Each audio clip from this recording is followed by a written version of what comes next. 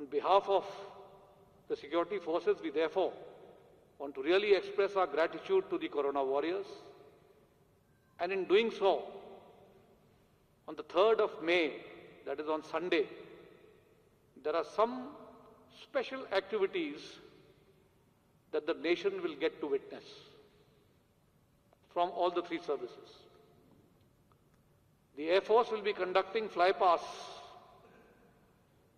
from Srinagar to Thiruvananthapuram. You will see other flypasts happening from the east in Dibrugarh, right across the length and breadth of the country towards Kutch in Gujarat. The flypasts will be conducted by fixed-wing aircraft and the fighter wings and the fighter aircraft. There will also be showering of petals from helicopters in hospitals across the country which have been involved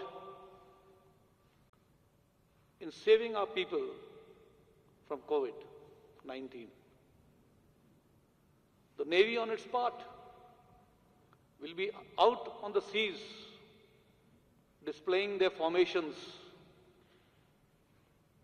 You will witness some lighting of our ships on the seashores, expressing solidarity and gratitude once again for our warriors.